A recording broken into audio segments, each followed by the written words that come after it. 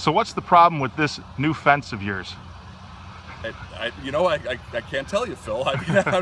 Apparently, as far as my neighbors are concerned, it's an eyesore and it's a nuisance, but I just don't see it.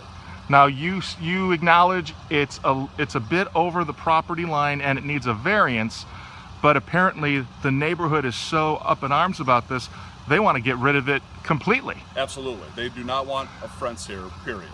Because it's ugly and it brings down the character. And it affects the flow of the neighborhood. People walking won't be able to enjoy their walk as much because of this fence, and it's ruining everything. It really is.